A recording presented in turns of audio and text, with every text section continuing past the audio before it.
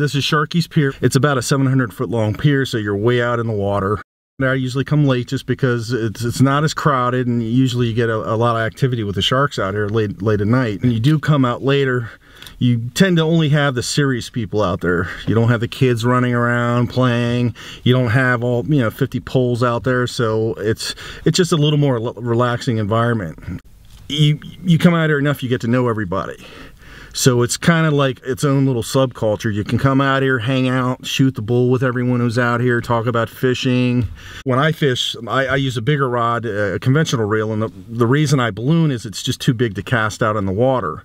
So by ballooning, what you can do is you can actually balloon it out, get it away from the pier, get it out in deeper water, and let it sit where you're more likely to get something to pick it up, whether it's a tarpon, a shark.